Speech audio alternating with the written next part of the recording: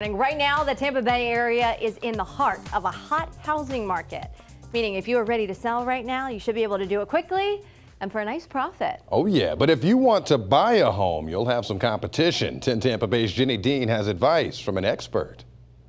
Now, homes are flying off the market in 7 days, which is 10 days faster than they were a year ago and twice as fast as the national average.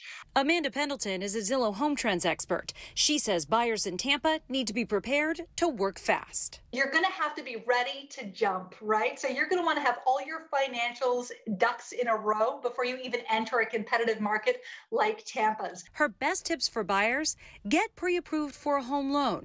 It requires a more extensive financial check and lets sellers know you're ready to go. Then become tech savvy.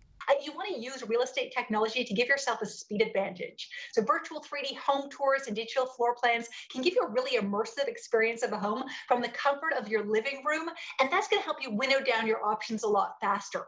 Also, make your best offer first, especially if there are multiple offers.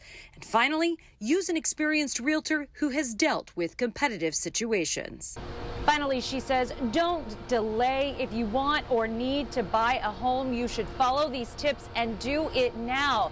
These historically low interest rates likely won't last much longer, and prices could still go higher.